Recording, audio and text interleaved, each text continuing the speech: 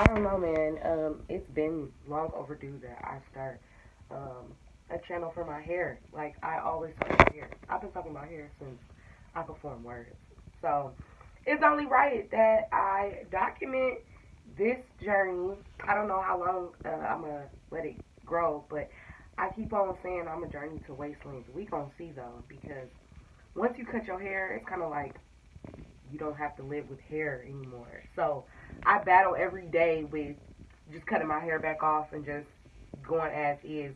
The only thing that really has been keeping me not cutting my hair is it's been cold, and I need something on the back of my neck. So that's what I'm shooting for. So we gonna check this out.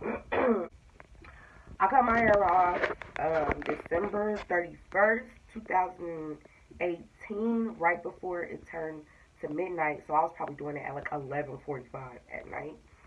And in my house, me and my boyfriend had just left church, and the pastor said, let go of anything that you think is holding you down.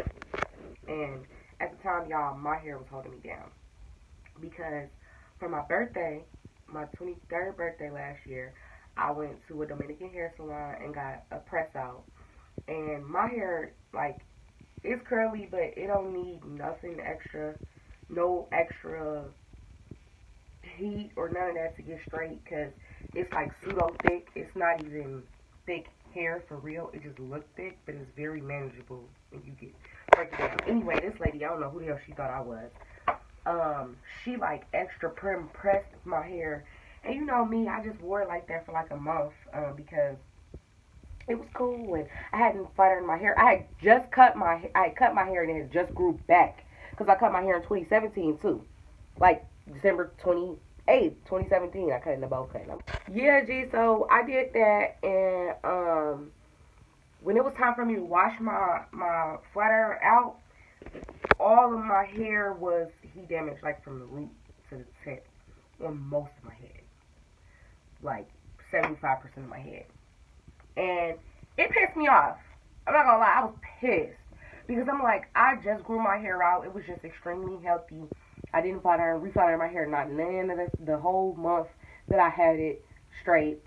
And for it to be heat damaged like that after one flat iron, you know, obviously she did something wrong. You know, I've heard a lot of stories about what they do at Dominican hair salons. I heard they put a little bit of perm in the shampoo.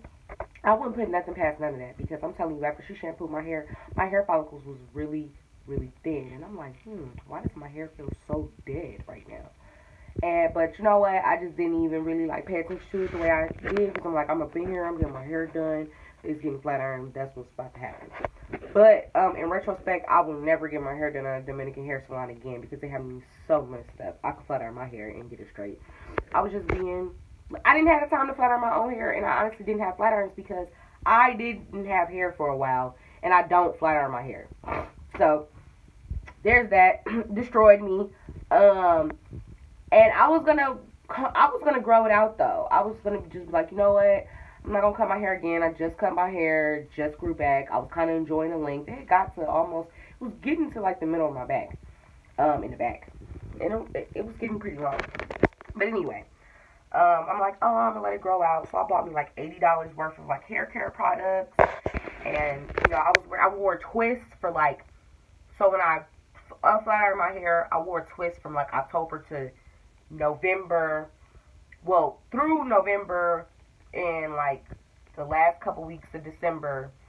I took my hair down, and I'm like, I just can't do this anymore. Like, I cannot have damaged hair.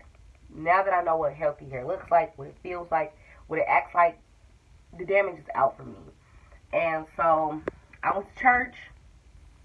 I had bought scissors like 2 weeks prior to me cutting my hair. And I'm like, oh, I'm going to just cut my ends, you know, because I just bought all that hair care products. It was like $100 worth of products, y'all. That's a lot. But anyway, I'm like, I'm not going to cut my hair, but I'm going to just keep these on deck just in case. Well, 2 weeks later, I was like, after church, I'm like, you know what? That message was in my heart. God told me to let stuff go that was holding me back. That hair was holding me back. So I went home, cut it all off. Cut it all off. It was so liberating. It was like one of the most exciting things I've done. My boyfriend massaged my head for like until we went to sleep that night. He was in love with it. The next day, I went and got it cut, shaved all the way down, so that I could start growing my waves in. I was rocking waves for a couple months. I dyed my hair once. That was super fun. I bleached it and dyed it. Just some stuff that I'd never done to my hair before that I was ready to do. I'm like, I'm 23 years old. I've never really dyed my hair. I've never bleached it. I've never done this and this. I'm going to do this with this short hair. So I bleached it myself in my bathroom. It came out pretty okay. I put some fuchsia color on it. It was cute for a while, but I only dyed my hair once because I'm not a big person of, oh, I got to keep this look. I got to keep this up. I'm not a big on like appearance maintenance. Like, I'm not that type of girl, you know. That's not a big thing for me. So once that shit started growing out, I was like,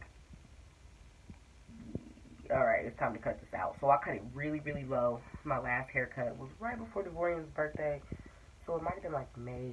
His birthday's on the 6th, so I probably got my haircut on the 4th or 5th.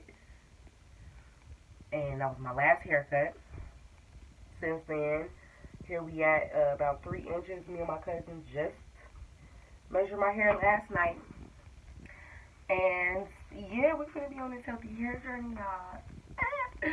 So thanks for tuning in. I hope that y'all, you know, stay with me. I'm just a pretty goofy person, so we're gonna be on here talking about like makeup, or not makeup, hair and stuff. But you know, I could just let y'all know how well I am around me. You know, people be wanting to know, so I'll give y'all a little bit of that. A little bit. So thanks for tuning in. This is episode 1 of 1. And stay tuned. Alright, I know it's pretty awkward, but